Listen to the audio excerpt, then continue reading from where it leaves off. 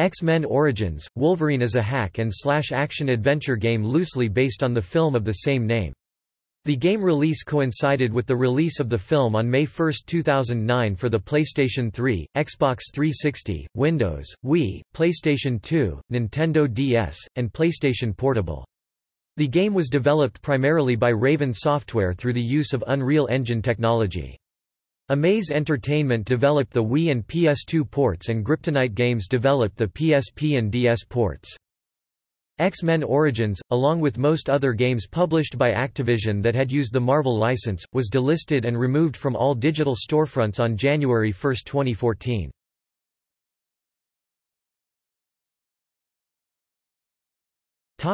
Gameplay. X-Men Origins takes influences from games such as God of War and Devil May Cry with a third-person perspective. The Uncaged edition also features a large amount of blood and gore.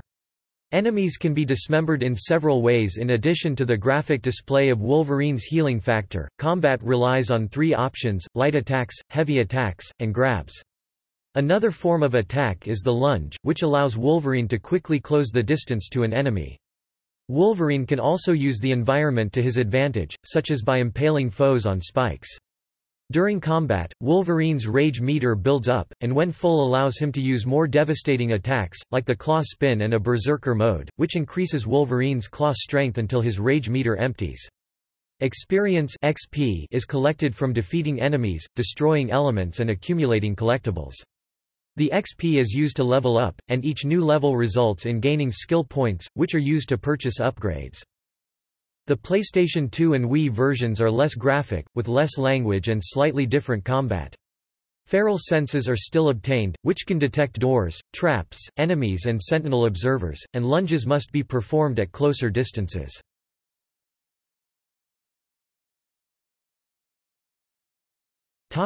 Synopsis. The story is a combination of the Wolverine backstory explored in the film and an original plot created by Raven Software, which was influenced by major events in the X-Men comic series.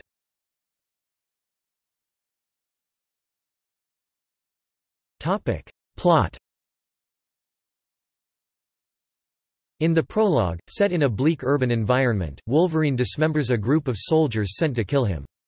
His thoughts drift to a forgotten past. The game begins in Angola, Africa, chronicling the mission of Team X, led by Call.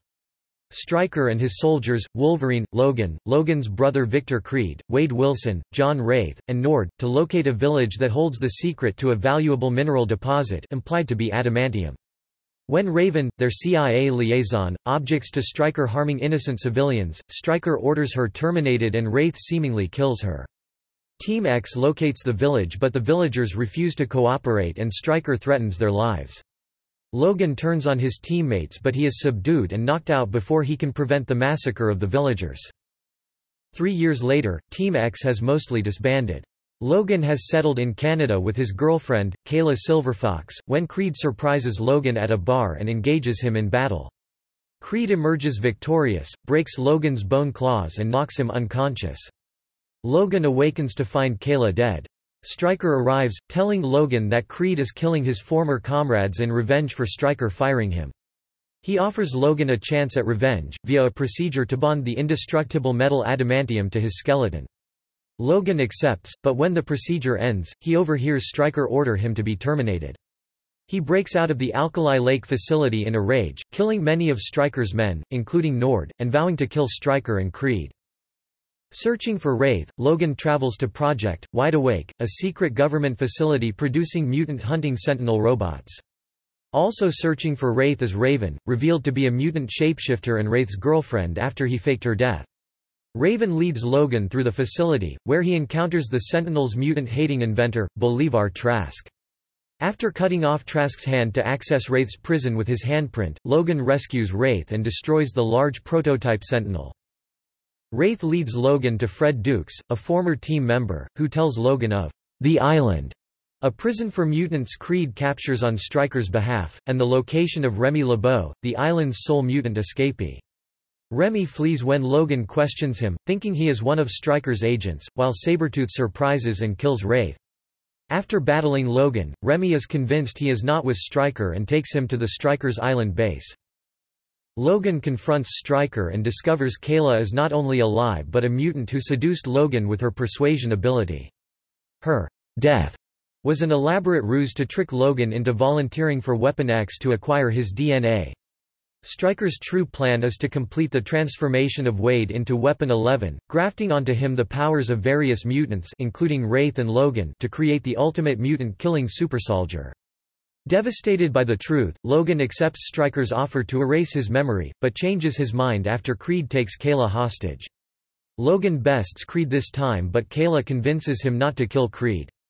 While Kayla leaves to rescue her sister whom Stryker kidnapped to force her cooperation, Weapon 11 is sent to kill Logan. Despite Weapon X's capabilities, he dies by Logan's hand in the ensuing battle. Creed recovers and amicably parts ways with Logan but intends to remind his brother that they are both killers at heart. Logan finds Kayla wounded and near death. Stryker takes the opportunity to shoot him in the head with an adamantium bullet, erasing his memories of the preceding events. Kayla persuades Stryker to walk until his feet bleed, says a tearful goodbye to the unconscious Logan, and drowns herself in a lake. Logan heals from the gunshot but awakens aimless and alone. The epilogue takes place in the same time period as the prologue. Trask has taken Logan hostage and replaced his severed hand with a lifelike robotic prosthesis. Logan breaks free of his chains and Trask flees.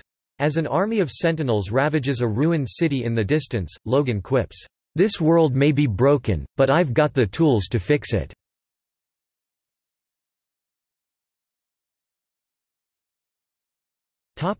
Development. In May 2009, Raven Software set up a developer's blog. Blur Studio, who also worked with Raven on X-Men Legends 2, Rise of Apocalypse and Marvel, Ultimate Alliance, provided all of the CGI cutscenes for the game. From January to March 2009, the developers published a large number of 3D screenshots. The music for the game was composed by Paul Haslinger. Raven worked with publisher Activision to provide Easter eggs from other games to be found, such as the Lich King's sword from World of Warcraft, Wrath of the Lich King and the cake mentioned in the game portal.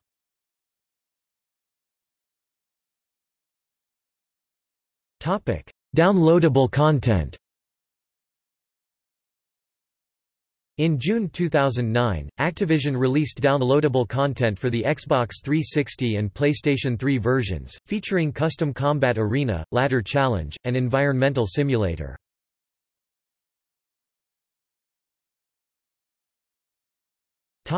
Reception. The Uncaged Edition version received generally positive reviews, whereas other versions of the game attained mostly mixed to negative reviews. In general, strong points has been identified in the violence consistent with the comic version of the character and the aesthetic value, whereas the shortness of the campaign, the lack of replay value and the repetitiveness of action have been criticized. IGN's Greg Miller stated the Uncaged Edition version of the game is an awesome guilty pleasure, despite criticisms of fight's repetitiveness. Miller appreciated the cinematic of the game, as well its bloody sights. Overall, the visuals received a mixed review from IGN, stating, "The game looks great sometimes and shoddy other times." Miller further criticized that the only noteworthy sounds are Hugh Jackman's voice and the claws sound. Whilst the game was marked with an overall 7.8/10 good, the PS2 and Wii were marked respectively 4.5 bad and 4.8 poor. The shortcomings of the two ports lay, among others, in the general lack of music during fights, poor controls, and bad textures. The different reception based on the game port was confirmed by the review aggregators GameRankings and Metacritic.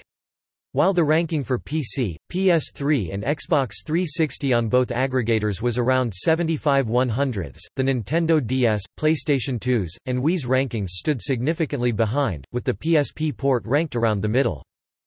GameSpot gave the game a 7/10, praising the variety of enemies, the brutal action and the representation of Wolverine's power, yet criticizing the poor replay value and the disappointing boss fights.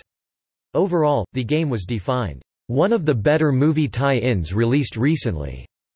Destructoid's review, which gave the game a 7.5/10, focused on similar points, by finding fault with boss fights, poor replay value and sloppy plot and identifying as strong points the quality of the aesthetic and the brutal action. Eurogamer gave the game a 5/10, by stating, "X-Men Origins may be unapologetically violent, but it's also unapologetically repetitive, and it's the one apology that needs to be made." Game Informer, even though disapproved the repetitiveness, stated that the game is nearly impossible to put down. GamePro stated that its repetitive gameplay, mundane puzzle design and eye-twitching platforming segments really cuts into Origins' fun, and yet, for fans of the franchise, it's a solid title that's worth playing through.